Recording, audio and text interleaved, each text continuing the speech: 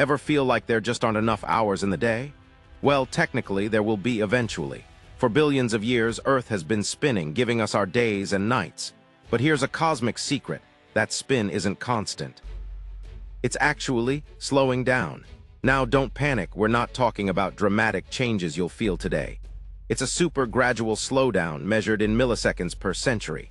Think about it like a top slowly losing momentum. What's causing this? Mostly the moon.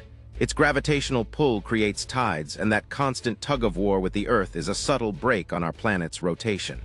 Back in the dinosaur days, a day was around 23 hours long.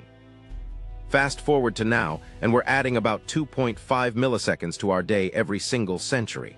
It doesn't sound like much, does it? But over millions of years, these tiny increments add up. Scientists are even occasionally adding leap seconds to our clocks to account for this shift, keeping our time in sync with the Earth's actual rotation. So next time you wish for a longer weekend, remember, in the grand scheme of things, you're getting a tiny bit closer to one eventually. This isn't about us changing time, it's about time changing with us. That's a mind-bending thought, right? Let me know in the comments what other strange but true facts about space blow your mind.